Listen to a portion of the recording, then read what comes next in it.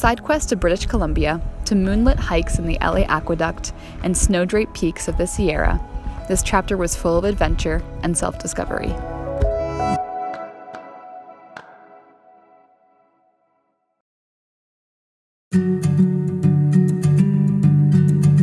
In late May, I made a detour off trail, trading the dirt beneath my feet for the skies. I flew from LA to Vancouver. Waiting there were faces I hadn't seen in almost a decade. But I wasn't just leaving the trail, but also new friendships. Friends that, upon my return, would be miles ahead, letting go of connections forged on trail.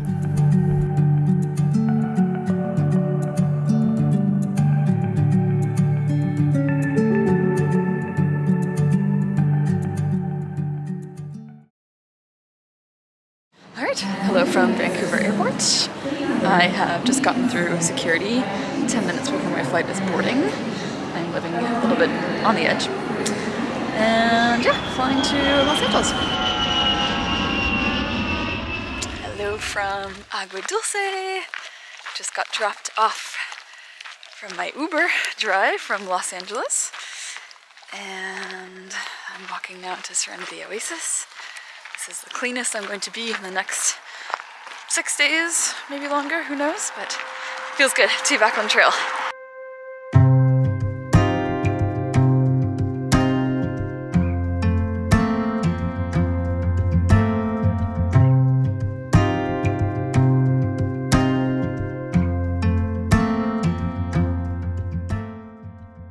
Hiking alone, my vulnerabilities surfaced. Can I do this? Will I meet new friends? It was daunting at first, but I grew to love the freedom. The trail ensured I was never truly alone. I quickly made new friends, got a new trail name, Beetlejuice, and felt the magic of human connection.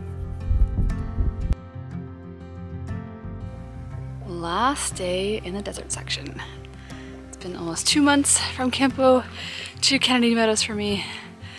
Lots of amazing scenery, amazing town days, zeros, traveling up to Canada, and the time has finally come to get to a big milestone of Kennedy Meadows, which shows the end of desert section and going into the mountainous area of Sierranevadas, which are still full of snow.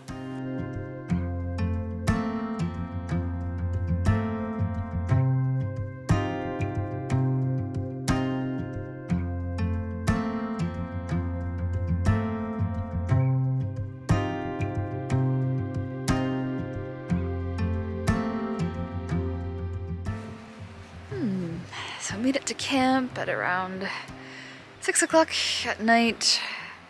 I think I'm about maybe 9,300 feet in elevation, which is the highest that I've been, which is really cool. My ears popped twice climbing up, and it was a very steep climb. A lot less like switchbacks and just like straight up. So I definitely thought I was gonna keel over, but made it and had some nice mashed potatoes for dinner. Nice and warm. I'm gonna get in my tent probably very soon. And then tomorrow is snow day. So I'm feeling excited.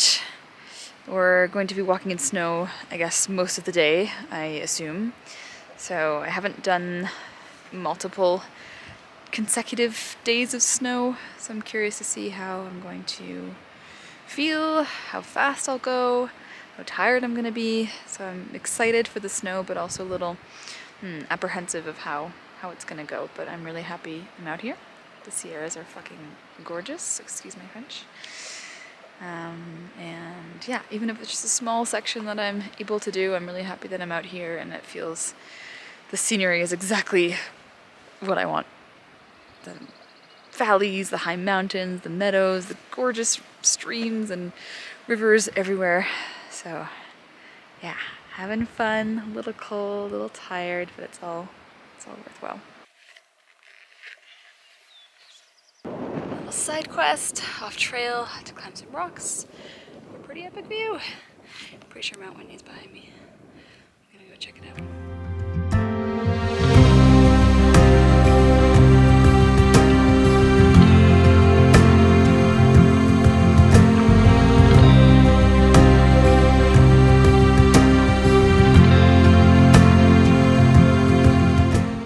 Gone were the days of easily covering 22 miles in the desert. Out here, even 8 to 10 miles of snow slogging was the maximum I could achieve. The Sierra was a test of patience and persistence. Snow was melting fast, removing any existing boot track to help follow the trail. Snow cups, shaped by the sun, made each step a game of focus. This is a prime example of what we call sun cups in the Sierras, which are just weird holes in the snow created by the sun. And I'm gonna try to walk in them, which is what we've been doing for the last few days, but this meadow specifically is kind of hard, so here it goes.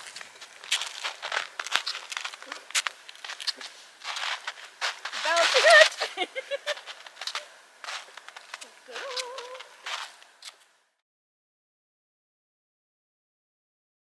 Getting up to 12,000 feet.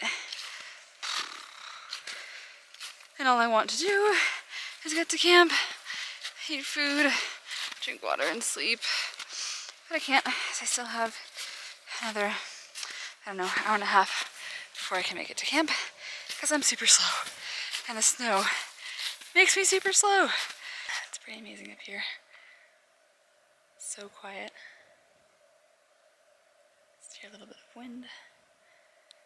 Streams down below. I can hear my heart racing. Made it to camp. Yay! And the views are sick. Look at this. Look at these views. Boom. Pretty badass views. Doing? Sliding to my imminent demise. It's gonna be a lot of fun. Let's do it. Alright, ready? Mm-hmm. Backpack secure? Your backpack is secure.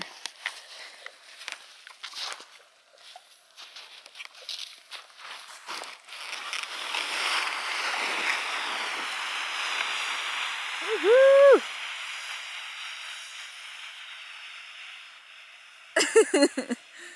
Okay, it's not us. He's gone. Climbing up Mount Whitney. Sun's coming up. Hey! Everyone's taking videos.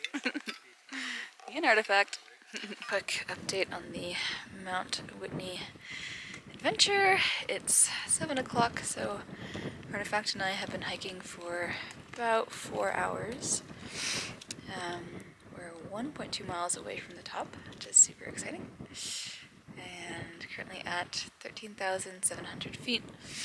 Definitely feeling the elevation. Feeling a bit kind of tired and a bit of pressure in the head. But feeling good. I think we've done the most complicated climb so far. It's quite dry up here, so no snow. Yeah, a little bit of technical stuff down below where it's just walking straight up a very steep mountain and using your ice axe and crampons and hoping it holds, and it did because it's very hard snow.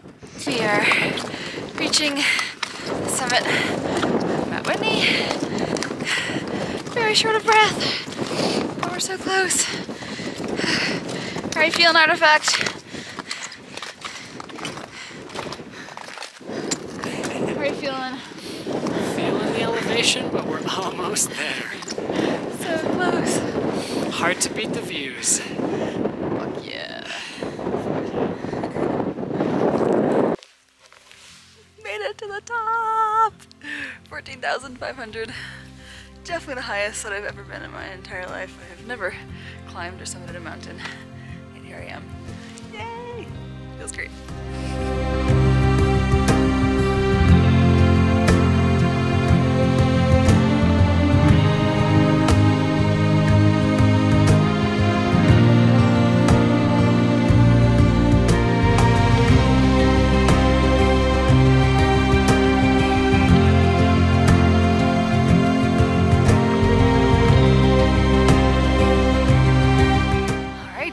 Summited Mount Whitney yesterday. I'm still in absolute awe and so proud of myself that I did that. There's no way I ever thought I was going to be able to do that, especially in the snow, but also the elevation being at 14,500 feet. Yeah, it was pretty crazy. It was a really fun experience. I'm feeling so exhausted today. A little bit of like elevation hangover, as they call it, so I have a really bad headache. Didn't sleep well because I think I was just like still quite stressed from the day and wasn't really able to fully decompress. So very tired, very slow going, but need to push on. We have Forester Pass coming up tomorrow, which is also another really sketchy, I would say, pass. It's, yeah, really steep, traverse in the snow. And yeah, if you have vertigo, it's kind of terrifying, so I'm a little bit nervous for that. Getting pretty bored of the snow and the fact that it gets slushy at like 11. And you're just kind of slipping and sliding. That's what I'm doing now. It's 11:30. I don't really think we're going to see ground for maybe like 2 or 3 days because we're climbing elevation. Obviously we're at 14,000 yesterday with Whitney. Came back down at camp to around 11,000, and tomorrow we're doing Forester Pass, which is 13,000. So continue in the high elevation points, which means snow. I think I'm following the wrong boot track. Crap. Keep getting lost. It's really hard to navigate in snow because the trail's under the snow, and so you're reliant on boot track. And sometimes I follow sun cups instead of the boot track, and sometimes I follow the wrong boot track. And my hiking partner, Artifact, is ahead of me. Can't find him, so I'm gonna go try to find him. Oops.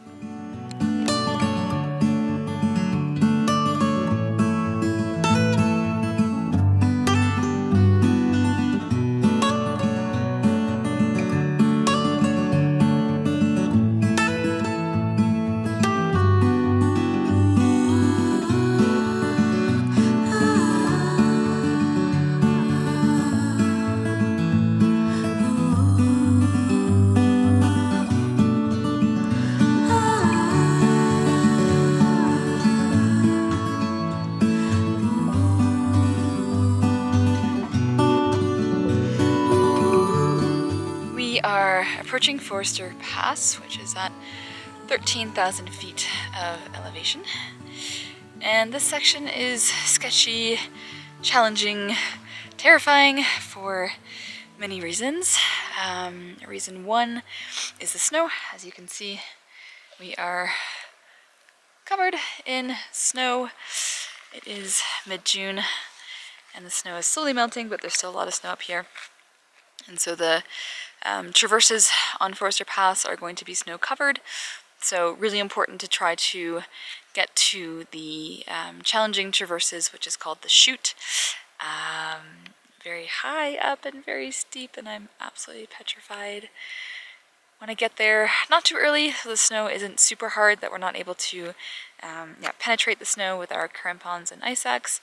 But on the other hand, you don't want to get there too late where it's so slushy that you can't get any traction with your snow gear. So really trying to time that well. So that's, yeah, a pretty tough part. And then, yeah, just really the steepness. If you have any kind of vertigo, even if you don't have vertigo, you have vertigo up there because it's super high and steep. It's about 30 feet where it gets pretty sketchy.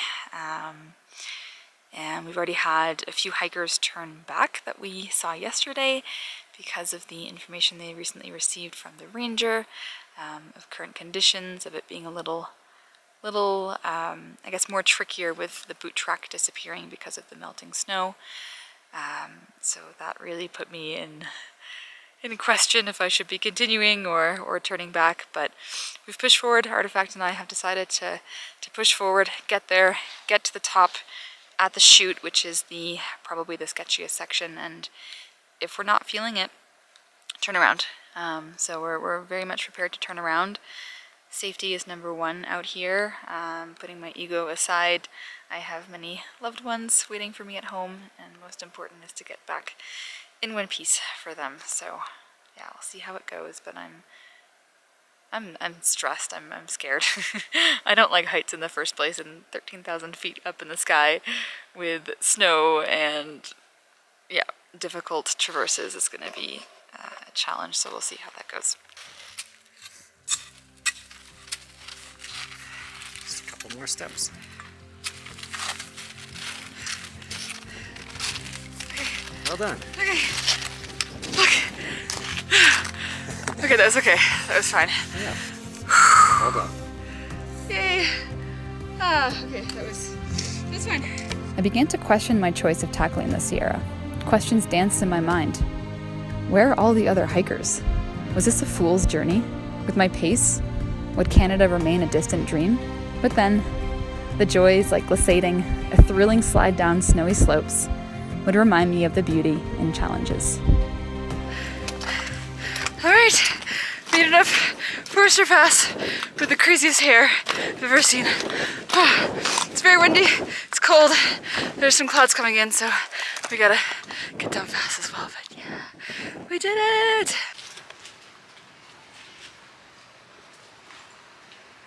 Goodbye, shoes. Thank you for saving me in the Sierras and also falling apart. Alright, hello from Bishop. Been here for 3 nights. The longer I stay in Bishop, the more tired I get, which is definitely an indication that the last stretch between Cottonwood Pass and Kearsarge was very exhausting, and my body is telling me that I need to rest. So that's what I'm doing, hanging out in a hammock, having a little nap, found some shade, and yeah, it's been a tough section. I can't remember how many miles is Cottonwood between Kearsarge, but it's not a ton. Probably should usually on average take maybe like 4 or 5 days, and it took us 8 days because of just the snow and the slog and just really long, hard days, waking up early in the dark, around 3, walking with your headlamp, freezing your ass off, waiting for the sun to come up to warm you up, and doing that for about 12 hours a day. So it's, been really tough, but just so rewarding. I feel like every morning I'm a little bit grumpy, and then as soon as the sun comes up and you see these gorgeous sunrise, these beautiful colors, hues of blues and pinks and oranges, and just these insane views of these high, steep mountains covered in snow. It's the most rewarding thing I've ever done. So I'm really proud of myself. Not something that I expected to be doing in the PCT. I had it pretty convinced that I would be skipping this section and coming back in September once the snow was melted. But I last minute decided to go in Kennedy Meadows. I felt pretty motivated to see other people going in, and I'm with a hiking partner, Artifact, who has really good experience mountaineering and snow, so I feel really comfortable with him, and I'm always up for a challenge. And I'm really happy that I said yes yet again to this opportunity, because there's not many PCT hikers this year that have gone in. Maybe like 10 to 15% are going into the Sierras versus flipping up north. So it feels really special. Really special. But yeah, I'm tired. So I'm just gonna chill in this hammock for a few hours, do nothing, take some time for myself as well. I haven't had a lot of alone time the last few weeks, and definitely missing some me time. So I'll listen to some music, nap, enjoy the shade and the hammock.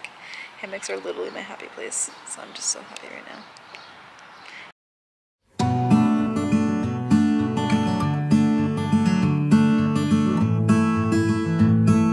The Sierra weren't just mountains.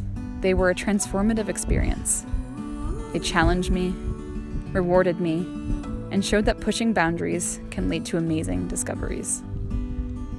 Exiting the Sierra at Kearsarge Pass, I was reborn, stronger, more alive, brimming with gratitude. While the snow had tested me, the allure of dirt trails beckoned. In North California, I'm on my way.